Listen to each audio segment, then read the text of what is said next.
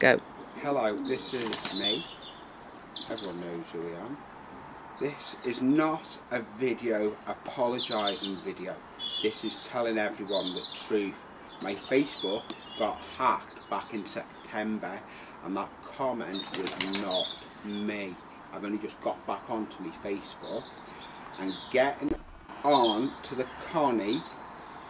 She gave me that money as a gift. It was only told between me and Jackie, and not as a loan. So there's that, and between me and Jackie. And getting onto the parcel for Peter, I actually tidied my hobby room and lost the parcel. Then I refound the parcel. Then I lost the address. And the stamps, but then after that I actually got to send it, and I've sent it last week to him, so that's sent to Peter.